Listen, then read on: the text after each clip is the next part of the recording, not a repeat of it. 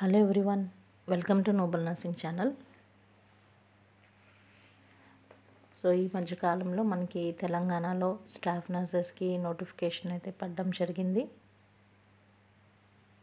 So భారీగా మొత్తం 5,000కి పైగా పోస్టులు అనేది తీస్తున్నారు. సో దాని గురించి చాలామంది నన్ను రిక్వెస్ట్ చేశారు, ఎలా ప్రిపేర్ అవ్వాలి, సో ఎగ్జామ్ ఎలా ఉంటుంది, దానికి సంబంధించి క్వశ్చన్స్ పెట్టమని చెప్పి చాలామంది రిక్వెస్ట్ చేశారు. బట్ చాలా లేట్గా స్టార్ట్ చేస్తున్నాను, ఎందుకంటే మీ అందరికీ తెలుసు కదా పండగ హడావిడి, ఇంకా ఇంట్లో కొన్ని పర్సనల్స్ ఉండటం వల్ల బిజీగా ఉండి వీడియోస్ అనేవి చేయలేకపోయాను. బట్ ఇక్కడి నుంచి కంటిన్యూస్గా వీడియోస్ అనేవి ఎప్పటికప్పుడు నా ఛానల్లో నేను అప్లోడ్ చేస్తూ ఉంటాను. ఓకేనా అండి. సో ఆల్రెడీ మనకి ఎగ్జామ్ ప్యాటర్న్ ఎలా ఇస్తామనేది నోటిఫికేషన్లో ఇచ్చేశారు. సో టోటల్గా మనకి 80 MCQs ఇస్తారండి, మల్టిపుల్ చాయిస్ క్వశ్చన్స్ ఇస్తారు. దానికి సంబంధించినటువంటి సిలబస్ని కూడా వాడు అక్కడ ఇచ్చేశాడు. సో మొత్తం నర్సింగ్కి రిలేటెడే మనకి ఎగ్జామ్ ఉంటుంది. జనరల్గా బయట నుంచి అడిగే క్వశ్చన్స్ ఏవి కూడా లేవు, అంటే రీజనింగ్ కానీ, మ్యాథ్స్ కానీ, జనరల్ అవేర్నెస్ కానీ, జీకే కానీ అట్లా ఏమీ లేవు. కరెంట్ అఫైర్స్ అవి ఏమీ లేవు. సో ఓన్లీ నర్సింగ్ సబ్జెక్ట్స్ అనేవి ప్రిపేర్ అయితే సరిపోతుంది. అండ్ చాలామంది ఎక్కడి నుంచి స్టార్ట్ చేయాలి, ఎలా స్టార్ట్ చేయాలనేది అర్థం కావట్లేదు అని చెప్పి చాలామంది నాకు పర్సనల్గా మెసేజ్ చేశారు. సో నేను మీకు చెప్పే సజెషన్ ఏంటి అంటే కనుక, వాడు సిలబస్ అనేది చాలా క్లియర్గా మెన్షన్ చేశాడు, ప్రతి సబ్జెక్ట్ని వాడు చెప్పాడు. సో వాడిచ్చిన సబ్జెక్ట్ వైజ్ మీరు చదువుకుంటే కనుక మీకు ఒక ప్లాన్ అనేది ఉంటుంది. ఓకే, సో స్టార్టింగ్ వాడు ఎనాటమీ ఫిజియాలజీ నుంచి స్టార్ట్ చేశాడు సిలబస్లో. సో వాళ్ళు ఇచ్చిన దాని దగ్గర నుంచి రోజుకి ఒక టాపిక్ లేదా 1 వీక్కి ఒక సబ్జెక్ట్ అట్లా పెట్టుకుని అది కంప్లీట్ చేసుకుంటే కనుక కంప్లీట్గా వాళ్ళు ఇచ్చిన సిలబస్ని మీరు కంప్లీట్ చేసుకునే అవకాశం ఉంటుంది. అండ్ అలాగే ఏ బుక్స్ ఫాలో అవ్వాలనేది మేజర్గా అడుగుతున్నారు. సో నేను పర్టికులర్ బుక్ బాగుంది పర్టికులర్ అని నేను చెప్పను, ఎందుకంటే బుక్స్ పైన డిపెండ్ అయి ఉండదు. ఇట్స్ లైక్ మీరు ప్రిపేర్ చేసుకున్నటువంటి ప్రిపరేషన్ మీద ఆధారపడి ఉంటుంది. ఎప్పుడు కూడా కాంపిటేటివ్ ఎగ్జామ్కి పలానా బుక్ చదివితే జాబ్ వస్తుంది అనేది నేను నమ్మను. సో మనం ఎన్ని క్వశ్చన్స్ చదివాము, ఎన్ని చదివిన వాటిలో ఎక్కువగా రిపీటెడ్గా అడిగిన క్వశ్చన్స్ ఏంటి అనేది ఇంపార్టెంట్. సో మనం బుక్స్ చదివితే బుక్స్లో చాలా ఉంటాయి, బట్ అన్నీ కూడా అడిగే ఛాన్స్ ఉండదు. బట్ కొన్ని ఇంపార్టెంట్ బిట్స్ ఏవైతే ఉన్నాయో అవి మనం చదవడం వల్ల మనకి యూజ్ ఉంటుంది. అండ్ మీరు ఎక్కువ క్వశ్చన్స్ గెయిన్ చేసుకోండి. సో ఏ బుక్ చదివారు అనేది కాదు, మీరు ఒక సొంతంగా ఒక నోట్స్ అయితే ప్రిపేర్ చేసుకోమని నేను మీకు సజెషన్ ఇస్తాను. సో ఒక్కొక్క టాపిక్ గురించి మీరు నోట్స్ కనుక ప్రిపేర్ చేసుకుని దానికి సంబంధించిన బిట్స్ అన్నీ ఒకసారి రాసుకుని డైలీ రివిజన్ చేసుకుంటావి మీకు ఎంతగానో యూస్ఫుల్ అవుతాయి. సో ఈరోజు మనం చెప్పుకోబోయే టాపిక్, నర్సింగ్ అంటేనే మనకి నైటింగేల్, ఫ్లోరెన్స్ నైటింగేల్ నుంచి స్టార్ట్ అవుతుంది కాబట్టి సో ఫస్ట్ టాపిక్ ఆవిడకి రిలేటెడ్ కొన్ని ఇంపార్టెంట్ బిట్స్ చూద్దామండి. ఫ్లోరెన్స్ నైటింగేల్కి సంబంధించి లేదా నర్సింగ్కి సంబంధించి కొన్ని ఇంపార్టెంట్ బిట్స్ అయితే ఇప్పుడు నేను షేర్ చేసుకుంటున్నాను. ఇవన్నీ కూడా ఒక చోట మీరు రాసుకుంటే కనుక మీకు ఎంతగానో యూస్ఫుల్గా ఉంటుంది. So who is known as the founder of modern nursing. So founder of modern nursing అని ఎవరిని అంటారు? సో ఫ్లోరెన్స్ నైటింగేల్ని మోడర్న్ నర్సింగ్ యొక్క ఫౌండర్ అని అంటారనమాట. And which day is celebrated as international nurses day. Nurse అన్న ప్రతి ఒక్కరికి కూడా ఇది తెలుసండి, దట్టు హాస్పిటల్ సైడ్ చేసే వాళ్ళకి ఈ డేట్ చాలా గుర్తుంటుంది, ఎందుకంటే ఆ 1 వీక్ అంతా కూడా చాలా సెలబ్రేషన్స్ అనేవి హాస్పిటల్లో జరుగుతాయి కాబట్టి May 12th is a international nurses day. And అలాగే Florence nightingale was also known as, so Florence నైటింగేల్కి ఇంకొక పేరేంటి? So lady with the lamp. ఓకేనండి. So lady with the lamp అని కూడా మనం ఆవిడని పిలుస్తాము. ఇవన్నీ కూడా మీకు తెలిసిన క్వశ్చన్సే, మీరు అందరూ చదువుకున్న క్వశ్చన్సే, జస్ట్ రివిజన్ అండి. సో ఇప్పుడు వాడు ఇచ్చిన సిలబస్లో ఏది కూడా మీకు తెలియదంటూ ఏదీ లేదు, అన్నీ మీకు తెలిసిన టాపిక్సే ఉన్నాయి. మీరు చదివిన సబ్జెక్ట్ నుంచి అడుగుతాడు, సో మీరు రివైజ్ చేసుకుంటే సరిపోతుంది. ఓకే, సో నెక్స్ట్ స్లైడ్లోకి వెళ్ళిపోదామండి.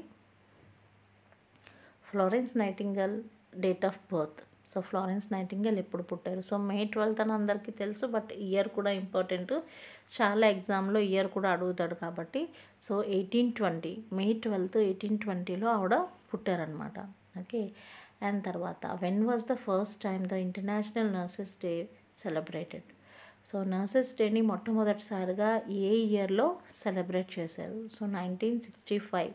ఇది చాలాసార్లు చాలా ఎగ్జామ్స్లో అడిగినటువంటి క్వశ్చన్ అండి.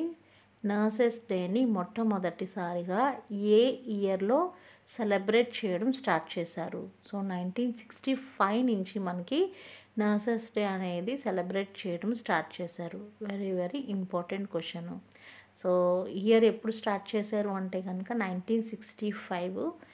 ఏ day celebrate చేసుకుంటారంటే Florence nightingale birthday రోజుని, అంటే ఎవ్రీ ఇయర్ మే 12ని మనము నర్సెస్ డే కింద సెలబ్రేట్ చేసుకుంటాము. అండ్ నెక్స్ట్ స్లైడ్లోకి వెళ్ళిపోదాం. Which country was established first nursing school for nurses? So మొత్తం ప్రపంచంలో మొట్టమొదటిసారిగా ఏ కంట్రీ నర్సెస్కి నర్సింగ్ స్కూల్ని స్టార్ట్ చేసింది? ఫస్ట్ కంట్రీ ఏది అని అడుగుతున్నాడండి ఇక్కడ. సో ఫస్ట్ నర్సింగ్ స్కూల్ అనేది లేదా నర్సెస్కి ఫస్ట్ టైము ఎడ్యుకేషన్కి సంబంధించి స్కూలు ఏ కంట్రీలో కట్టారు? సో యునైటెడ్ కింగ్డమ్ అండి. యూకేలో మొట్టమొదటిసారిగా నర్సెస్ అనే వాళ్ళకి నర్సింగ్ స్కూల్ని స్థాపించడం జరిగిందనమాట. And which was the first nursing school for women in India? So ఇండియాలో మొట్టమొదటిసారిగా ఉమెన్స్ గురించి స్టార్ట్ చేసినటువంటి నర్సింగ్ స్కూల్ ఏది? సో కాన్పూర్ అండి, సెయింట్ క్యాథరిన్ హాస్పిటల్లో ఈ నర్సింగ్ స్కూల్ని స్టార్ట్ చేశారు. ఈ నర్సింగ్ స్కూల్ని స్టార్ట్ చేసిన కూడా డాక్టర్ ఎలిస్ మార్వెల్. ఓకేనా అండి. అండ్ తర్వాత which year nurse registration act was established? A year nurses registration act? మీ అందరికీ తెలుసు కదండి, మనకి 3 years ఎడ్యుకేషన్ అయిపోయిన తర్వాత అందరం కూడా మన యొక్క సర్టిఫికేట్స్ని రిజిస్టర్ చేయించుకుంటాము. సో రిజిస్ట్రేషన్ జరిగిన తర్వాత మనకు ఒక లైసెన్స్ నంబర్ అనేది, రిజిస్ట్రేషన్ నంబర్ అనేది వస్తుంది. సో దానివల్ల మనం నర్సు అనే గుర్తింపు మనకు ఉంటుంది. సో రిజిస్ట్రేషన్ లేకపోతే మనల్ని ఎక్కడ జాబ్లో కూడా పెట్టుకోరనమాట. సో రిజిస్ట్రేషన్ యాక్ట్ అనేది ఎప్పుడు స్టార్ట్ అయింది, ఏ ఇయర్ స్టార్ట్ అయింది అంటే కనుక 1932లో ఈ రిజిస్ట్రేషన్ యాక్ట్ అనేది స్టార్ట్ అయింది. ఇది కూడా చాలాసార్లు చాలా కాంపిటేటివ్ ఎగ్జామ్స్లో అడిగినటువంటి క్వశ్చన్ అనమాట. ఓకేనా అండి. సో ఇవి ఏంటంటే నర్సింగ్కి రిలేటెడ్ ఇంట్రడక్షన్ టాపిక్కి రిలేట్ అయినటువంటి కొన్ని క్వశ్చన్స్ మీకు ఇస్తున్నానండి. సో నెక్స్ట్ క్వశ్చన్ చూద్దాం.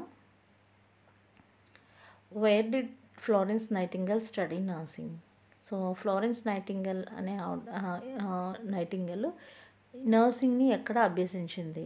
సో జర్మనీలో ఈవిడ నర్సింగ్ కోర్స్ని అభ్యసించింది అనమాట. అంటే నర్సింగ్ కోర్స్ని అభ్యసించడం అంటే దానికి సంబంధించినటువంటి మెలకువల్ని నేర్చుకున్నారనమాట.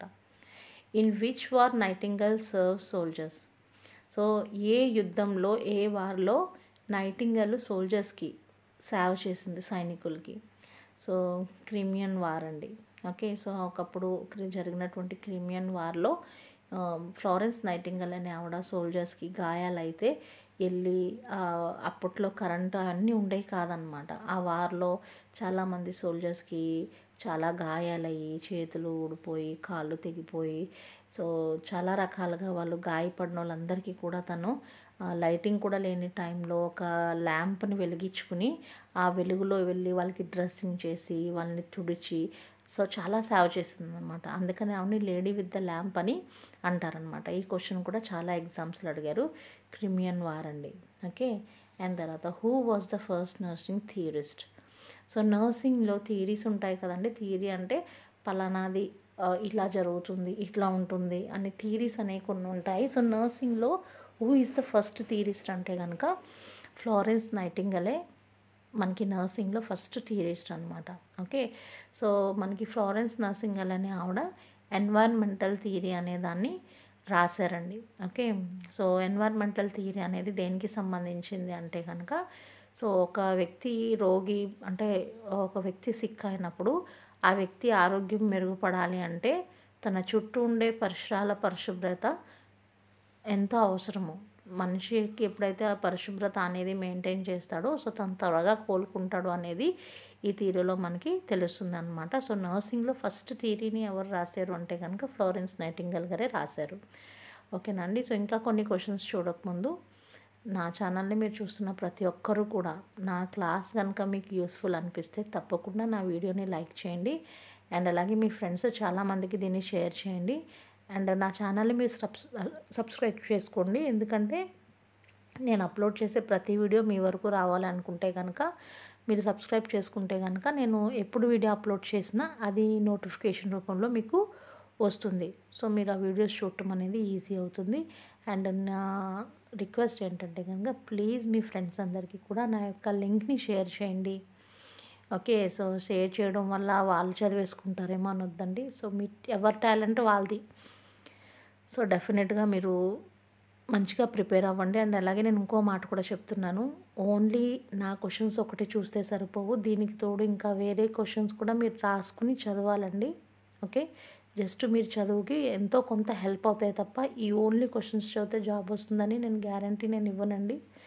ఏంటంటే మీ ప్రిపరేషన్కి కాస్త హెల్ప్ఫుల్గా ఉండాలని నేను కొన్ని ఇంపార్టెంట్ క్వశ్చన్స్ని కొన్ని మాత్రమే పెట్టగలుగుతున్నాను. అండ్ క్వశ్చన్స్ చూద్దామండి. Which organisation is given Florence nightingale award? So Florence nightingale award అనే దాన్ని ఏ సంస్థ ప్రవేశపెడుతుంది లేదా ఏ ఆర్గనైజేషన్ ఇస్తుంది? So Indian nursing council. So Indian nursing council ఏదైతే ఉందో ఆ ఆర్గనైజేషన్ మనకి every year Florence nightingale అవార్డ్ని announce చేస్తుంది. And what is the highest award in nursing? So నర్సింగ్లో highest award ఏంటి? సో మనకు అవార్డ్స్ ఉంటాయి కదండి. లైక్ చూడండి మూవీస్లో అనుకోండి ఆస్కర్ అవార్డ్ అనేది చాలా హైయెస్ట్ ప్రెస్టీజియస్ అవార్డు. అలాగే ప్రతి ఆటల్లోనూ పాటల్లోనూ అన్నిట్లోనూ అవార్డ్స్ ఉంటాయి కదా. అలాగే నర్సింగ్లో మనకి బాగా హైయెస్ట్ అవార్డు ఏంటి అని అడుగుతున్నారు. సో ఫ్లోరెన్స్ నైటింగేల్ మెడల్ అనేది నర్సింగ్లో హైయెస్ట్ అవార్డ్ అనమాట. ఇంకెంతకంటే తోపేది లేదనమాట. నర్సింగ్లో ఈ అవార్డు తీసుకున్నారంటే ఇంకా నర్సెస్లోనే వాళ్ళు ది బెస్ట్ అని అర్థం అనమాట. Okay. And who has been given national Florence nightingale award in 2021? Malini Margaret మెనిజెస్ అనే ఆవిడకి 2021 సంవత్సరంలో బెస్ట్ నర్స్ కింద ఈ యొక్క అవార్డుని ప్రదానం చేయడం జరిగింది. సో నెక్స్ట్ క్వశ్చన్ చూద్దాం. Who was the first mail nurse? So మనకి నర్సింగ్లో చాలామంది లేడీసే అనుకుంటారు కానీ నర్సింగ్లో మేల్స్ కూడా ఉంటారు, జెంట్స్ కూడా ఉంటారు. సో ఫస్ట్ మేల్ నర్స్ ఎవరు? సో జార్జ్ డనే ఆయన ఫస్ట్ మేల్ నర్స్ అనమాట. అండ్ తర్వాత when was the first time the international nurses day celebrated? So ఇది ఇందాక కూడా చదువుకున్నాం కదండి. సో ఇంటర్నేషనల్ నర్సెస్ డేని ఎప్పుడు ఫస్ట్ టైం సెలబ్రేట్ చేశారు? సో 1965. ఓకేనండి. ఎప్పుడు చేసుకుంటారు? May 12th. అండ్ తర్వాత dash was first nursing theorist? So Florence nightingale was the first nursing theorist. ఇందాక కూడా ఇది చదివాము, మళ్ళీ రిపీట్ అయింది. ఓకేనా అండి. సో ఇవి నర్సింగ్ ఇంట్రొడక్షన్ చాప్టర్కి సంబంధించి లేదా ఫ్లోరెన్స్ నైటింగేల్కి సంబంధించి తరచుగా ప్రీవియస్ కొన్ని ఎగ్జామ్స్లో అడిగినటువంటి బిట్స్ అనమాట. ఇప్పుడు చెప్పిన బిట్స్ అన్నీ కూడా ప్రీవియస్గా అడిగినటువంటి బిట్స్. ఇవన్నీ కూడా ఏదో ఒక ఎగ్జామ్లో లైక్ ఈఎస్ఐ కానివ్వండి, లేకపోతే ఏపీలో జరిగినటువంటి కొన్ని ఎగ్జామ్స్లో, ఆర్ఆర్బీలో, సిహెచ్ఓలో. ఓకే. సో కొన్ని ఈ టైప్ ఆఫ్ బిట్స్ అనేవి అడగడం జరిగింది పర్టికులర్గా ఈ ఫ్లోరెన్స్ నైటింగేల్ని బేస్ చేసుకుని. అండ్ అలాగే నెక్స్ట్ క్వశ్చన్ ఏంటంటే కనుక 2000 అంటే ఎవ్రీ ఇయర్ని నర్సెస్ డేని సెలబ్రేట్ చేసుకుంటారు కదా. సో నర్సెస్ డే సెలబ్రేట్ చేసిన ప్రతి ఇయర్ కూడా ఒక థీమ్ ఉంటుంది. సో మనకి లాస్ట్ ఇయర్ ఆల్రెడీ అయిపోయింది కాబట్టి 2022లో నర్సెస్ డే యొక్క థీమ్ ఏంటి అనే క్వశ్చన్ కూడా అడగొచ్చు. అట్లా అడిగిన సందర్భాలు కూడా ఉన్నాయి. సో ఇంటర్నేషనల్ నర్సెస్ డే 2022 యొక్క థీమ్ ఏంటి అంటే the nurses A voice to lead, invest in nursing and respect rise to secure global health. So ఇది మన యొక్క థీమ్ అనమాట. ఇంటర్నేషనల్ అంటే 2022లో ఇది మన థీము. ఓకేనండి. ఏ nurses A voice to lead, invest in nursing and respect the rights to secure global health. ఇది గుర్తుపెట్టుకోండి.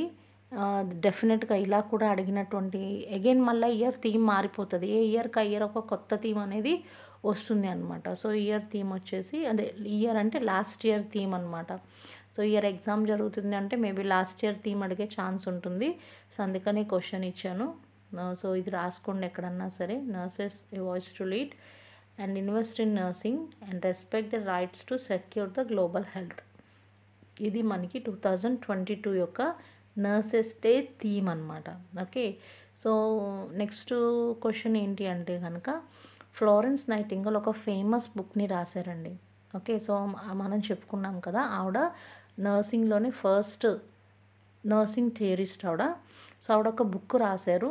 ఆ బుక్ పేరేంటి, ఆ బుక్లో ఆవిడ దేని గురించి రాశారు అంటే కనుక, ఆ బుక్లో మెయిన్ ఆవిడ ఎన్విరాన్మెంటల్ థియరీ ఏదైతే ఉందో దాని గురించి ఆ బుక్లో మెన్షన్ చేశారు.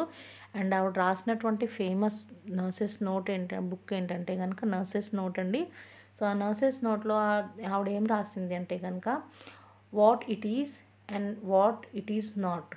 ఓకేనండి, what it is and what it is not అనే ఒక బుక్ అది ఆవిడ రాసిందండి.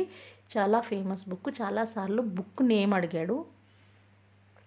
అండ్ అలాగే ఆవిడ ఎన్విరాన్మెంటల్ థియరీని ఎందులో రాశారని కూడా చాలాసార్లు అడిగారు.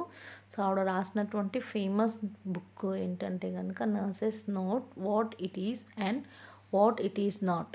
ఇది కూడా గుర్తుపెట్టుకోండి. ఇది కూడా చాలాసార్లు అడిగినటువంటి క్వశ్చన్ అండి. సో ఇప్పుడు వరకు చెప్పినవి అన్నీ కూడా ఏదో ఒక ఎగ్జామ్లో అడిగినటువంటి క్వశ్చన్స్ అండి. సో నేను చెప్పినట్టు ఇవన్నీ కూడా ఒక చోట రాసుకోండి. రాసుకున్న క్వశ్చన్స్ అన్నీ కూడా ప్రతిరోజు రివైండ్ చేసుకోండి. అండ్ అలాగే నేను మీకు చేసే రిక్వెస్ట్ అనుకోండి, సజెషన్ అనుకోండి, అదేంటి అంటే కనుక ఎగ్జామ్ డేట్ వచ్చాక ప్రిపేర్ అవుతాం అనేది పక్కన పెట్టేయండి. ఎగ్జామ్ డేట్ వచ్చిన తర్వాత అంత సిలబస్ మీరు రివైజ్ చేయడం అనేది మీ వల్ల అవ్వని పని. సో ఎగ్జామ్ డేట్ గురించి ఎవరు వెయిట్ చేయొద్దు. ఈ రోజు నుంచి, ఈ క్షణం నుంచి ప్రిపరేషన్ అనేది స్టార్ట్ చేయండి. ఎవ్రీడే 1 to 2 అవర్స్ మీరు పర్టికులర్గా దీని గురించి కేటాయించి ప్రతిరోజు కూడా మినిమం ఒక 50 క్వశ్చన్స్ అన్నా మీరు గ్యాదర్ చేసుకోవాలి. సబ్జెక్ట్ వైజ్గా అనుకోండి, టాపిక్ వైజ్గా అనుకోండి, అది మీ కంఫర్టబుల్. ఒక వైట్ నోట్స్ ఏదో ఒకటి కొనుక్కోండి. మీరు ఏదో బుక్ చదివి రాయడం కాదండి. మీరు చదివిన దానికంటే రాసింది తొందరగా గుర్తుంటుంది. మీరు చదివిన ప్రతి బిట్టు మీ బుక్లో మీరు రాసుకోవాలి. సో అట్లా ఒక బుక్ పెట్టుకోండి. మీరు చదువుతున్న ప్రతి బిట్టు అందులో ఉండాలి. ఎవ్రీడే రివిజన్ అనేది జరగాలి. ఓకేనా అండి? సో అలా జరిగితేనే మీరు జాబ్ కొట్టగలరు. అది నా పర్సనల్ ఎక్స్పీరియన్స్.